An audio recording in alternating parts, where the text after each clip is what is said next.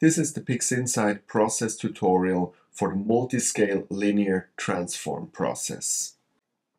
You find this process in different categories. You find it in wavelets, you find it in multiscale processing, and you find it, and that's probably the most descriptive one, in noise reduction, because this is one of the multitude of noise reduction possibilities that you have in PIXINSIGHT. It has a very good reputation as a noise removal process. It works equally well with linear and non-linear images. It is possible to only attack the lightness or the chrominance, so it has a lot of advantages. The disadvantage is it's complex, and you have to understand what's happening here. And given that this is actually the successor of the Atros wavelet transform, in the old name there was already included this term wavelets, and that's the thing that you have to understand how this process is working. So let's start there. So in PIXINSIGHT, a picture is actually constructed out of a multitude of wavelets, and these wavelets, they're actually sorted by the scale of components. So from individual small dots to rather large objects like a nebula, for example. To illustrate that, you can do that yourself. You go in script. In script, you go to image analysis and then to extract wavelet layers. That's a default script which you also have in your PIXINSIGHT version. When you click that, you can tell it how many numbers of layers it should do. Let's say 5 plus the extract residual layer. You leave everything else as it is and you click OK. So let's look now at these layers. And we start with layer number 0. You might at a moment see that it's simply gray. But when we're hyperstretching it, you see that it practically has no content, but a lot of noise. I can show you if we do here a small preview. Look at that. That's simply noise. So let's go to the next layer, layer 1. Still rather gray. We hyperstretch it. You see now better. It has again some droplets. And again, if we do a preview, you can see these are stars, small stars, and a lot of noise. Layer 2, now it already looks more familiar. Now you see it's getting black in the back, and you see the stars. We do a preview, and especially if we hyperstretch it, you see again the noise in the background, but it's more obvious now that these are here stars. Layer 3, stars get now bigger, more pronounced, and with that also the noise actually is diminishing. It's now more the stars and less the noise, as you can see.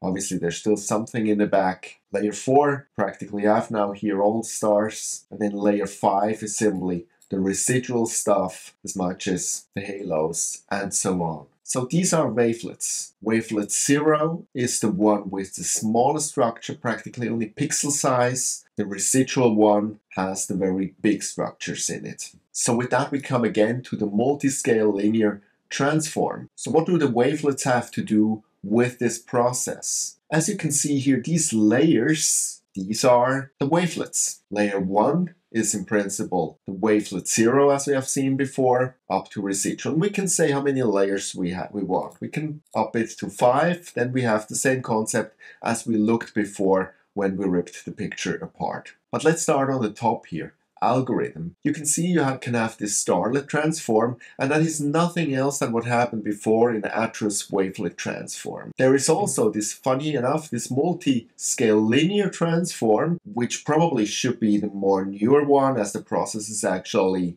named afterwards. But all sources that I saw say stay on the starlet transform, that this actually is the algorithm that performs better. So we leave that. So the first thing we're going to do is we install a linear mask which protects actually our stars so that they're not denoised, that they're not too soft. So we activate the linear mask, we open it up, we want to preview. Everything else is grayed out now, that's okay. We open the preview and you already see here how it looks like. So the bigger star already well protected. If we want, we can amplify it a little bit. We go to a 2, And that's already okay. We don't want to have more protected than this. So we leave it like that so we can remove the preview mask.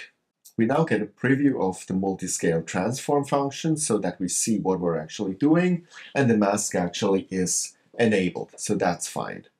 We can also close that down now, that it doesn't confuse us anymore. With that, we can actually start now with the wavelets. So if you remember, the wavelet 0 had just this pixel size objects and a lot of noise. So what we can do here, we double click on it, where there's the green hook, that the red cross comes. And what that means is this layer is discarded. It will not be included in what we're doing. And that's exactly what we want. We don't need it. And you see, if I activate it again, disactivate it again, it doesn't affect the rest of the picture at all. We can obviously not do that for the other wavelets who have a larger scale. Otherwise, we would actually really lose information that we want to keep. So here we have now to reduce the noise. And given that the noise is actually decreasing from wavelet to wavelets, we will put the biggest noise reduction on this layer 2. So what we're doing is we activate here the noise reduction. We leave the threshold on 3. The threshold actually tells us how strong the noise reduction is. The amount actually tells us how much is used of the original picture and how much of the noise reduced pictures. We reduce that to 50%. The iteration as the last setting tells us how many times it runs through this noise reduction cycle. And we add this up to 3 iterations. Now obviously these are things you can play with. These are just numbers which have been proven to be rather good. But depending on your noise situation of your picture, you will have to play with it to increase the noise reduction or even to lower it down. Now another thing is that obviously this noise reduction smoothes everything a little bit down also at the edges. We protected the stars, that's good, but still it might happen. We can counter that with the bias, which sharpens again these edges. And we have to be very careful here, but we can, for example, say here 0.005. So just very slightly we can sharpen that. By the way, some people who do planetary astrophotography, they actually use this multiscale linear transform to sharpen their pictures, their planets, the moon. And so they put a lot more emphasis here on the bias. A little bit like the Registax wavelet sharpening algorithm, but that just as a side note. So once we have entered that, we go down to the next layer.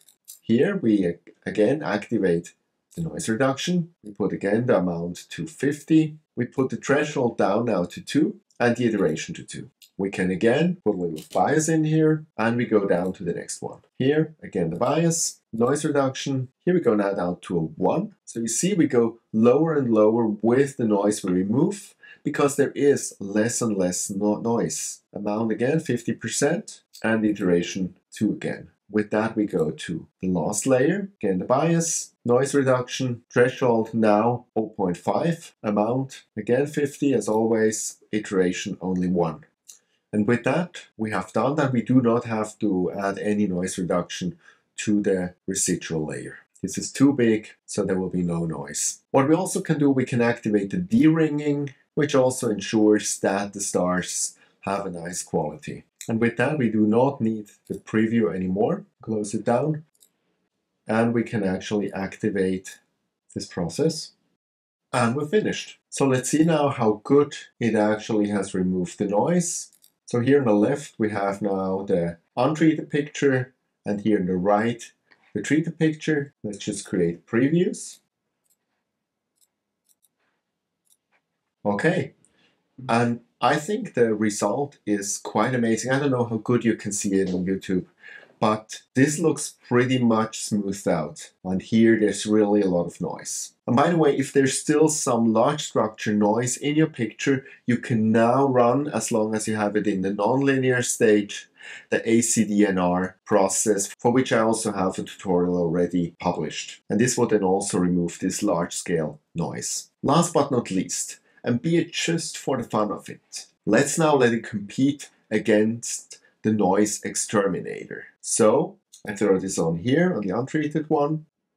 While this is great and it's better than other standard PIXINSIGHT processes like ACDNR alone, it is definitely worse than the NoiseXTerminator. NoiseXTerminator has done a way better job and it was much faster. If you think what we had now to go all through here to get to this result, and here just throw it on there. So again, my recommendation, if you have some spare money, NoiseXTerminator is really a great process, and I'm not paid from Rust to state that, but it really is a game changer. And I'm quite impressed by myself every time. But that said, still the results we got out of the Multiscale Linear Transform is quite good. And that's for free. So I hope I did not confuse you too much. I hope it was helpful, and if it was, please give me a like and subscribe to my channel. Thanks. See you next time, and clear skies.